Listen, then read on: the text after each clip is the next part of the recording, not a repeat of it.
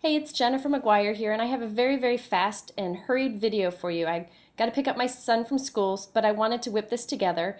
It features some new Hero Art stamps from 2011 and also a painting with liquid pearls technique. And that's what I did on this flower garden image up here on the top. I started this by stamping with Versamark ink, this new cling stamp from Hero Arts, and then I shook on some white embossing powder and heated it. You can see the stamp to the left.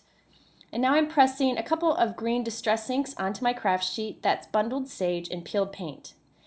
This is liquid pearl, it's the white liquid pearl color, and I'm putting a squirt of it on each of the different colors on my craft sheet, and then I'm putting some water off to the side. Now using my Claudine Helmuth brush, because I really like those, I'm mixing up the color and just putting a little bit of water with it, and you can see I get this really thick and creamy pearly paint. It's just beautiful in real life. And I'm painting it over the areas that are not embossed. It's okay if some of the color lands on the embossed areas because we'll wipe it off later, but I'm just going to try to fill in as much of that area that's not embossed as I can with this color. So you can see my paint is very thick. You don't want to put the water right on the color or you end up with really watery paint, which is fine if you want a watercolor look, but I want to end up with like a creamy paint look when I'm done. So if I find it's going a little thin, I'll just go back and add some more. Now I'm using worn lipstick and some spiced marmalade distress inks right onto the craft sheet, and I'm doing again squirts of the white liquid pearl right onto it and adding a little water off to the side, picking up with my brush, and I'm going to paint this onto the flowers. Now you'll see it goes on kind of light at first, but I can go back and do another layer when it's dry or put kind of globs of some color on there. When the globs or puddles of color like that one there, when it dries, it's really beautiful. It may look messy at first, but it dries very nicely.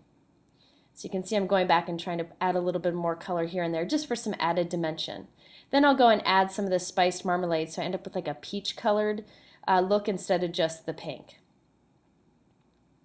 You can kind of see the pearly shine there. Now I'm going to do the birds, and I'm using Stormy Sky and Broken China.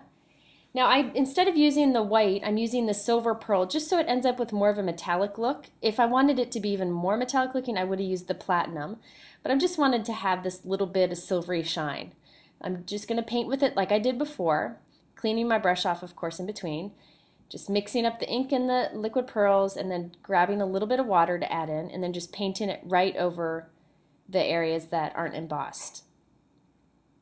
And you can see this is really messy, but it'll dry lovely, I promise. Now I'm going back and adding some of the Stormy Sky, and you can't really tell that this has a silvery look to it on the video, but in real life you can notice it. Now after this is completely dry, I just let it dry, air dry, going back with a baby wipe, or you can use a wet cloth, and taking away any of the ink that has dried on the embossed areas. You can go back and just do a quick rub down with the baby wipe, and that works fine. Now any areas where the white embossing didn't really fully cover, and there's some color where I don't want it, I'm going back with my Uniball Signo pen.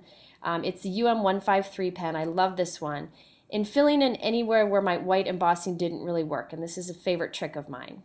So there you can see the great pearly creamy color that you get to those flowers. And then I finished up with some basic gray papers and a greeting stamp. Again, I'm sorry it's so hurried, but I just wanted to show you this great liquid pearl technique and then also show you some of the new Hero Art stamps. Thanks for watching.